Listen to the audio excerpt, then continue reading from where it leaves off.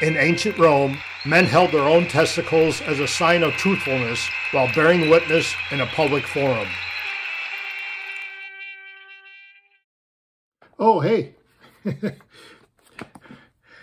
I took over 8 years of my life to physically write this book, Wolves of Croton, The Untold Story of Milo, the naked guy behind me, because athletes in the ancient Olympiad games competed naked. They were able to wear this little wrap that covered the head of the penis because according to the Greeks, the testicles could be shown because that was man's symbol of masculinity. And when they testified, they would grab their scrotum or their testicles with their hand and with their other hand pointed up towards Zeus and say, "I swear to take this oath." That was a verbal commitment, a vow that secured that oath and that honor. But the head of the penis was not to be shown. Athletes could walk around naked, and some guys, obviously, if they were not circumcised, the propitial sheath would cover the head of the penis, so that was okay. And that's one of the reasons why married women were not allowed in the stadium, because it's like, oh, I get to look at all these beautiful men,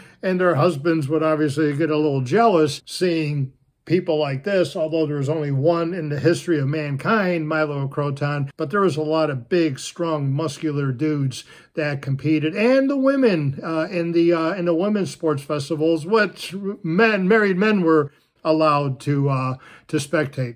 But Milo of Croton is a really fascinating character, a lot of mystery, a lot of questions that needed to be answered about this icon, renowned father of progressive resistance, because he lifted a calf every day, and then as he and the calf grew, when he matured, he was capable of not only lifting, but carrying that bull. Not just like, okay, I take a couple of steps, like someone would take, heavy weight out of a squat rack. Milo was able to walk around his village. That was part of his exercise. Hey, the palestra, which is his workout facility, was too small. So it's like, okay, let's go to the outskirts.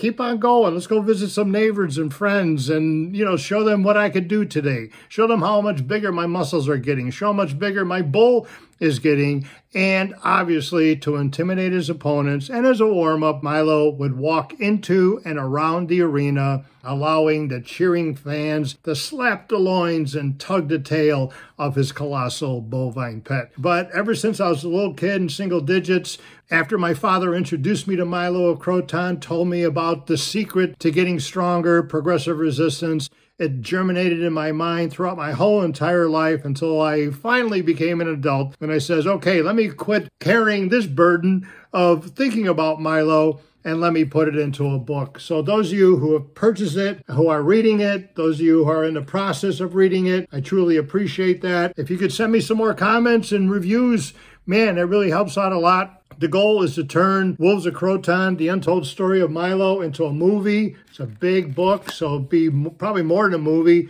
be more like a mini-series. A lot of great, inspiring stories in here. When you read this book, even though it goes back over 2,500 years ago, it's motivating. These people had their own pandemics. These people had their own obstacles. These people had to endure burdens, oppression, racism. These people endured the burdens, and that's what makes Milo the champion that I believe he is, not just for winning wrestling competitions, but it was what this man did outside of the pit, outside of the arena, the inspiration that he had. So if you're down and you need a boost, you need to be inspired, motivated, entertained, and educated, Wolves of Croton, The Untold Story of Milo is a book that will inspire you. I guarantee it. I'm John Abdo. Thanks for watching. We'll catch up again soon.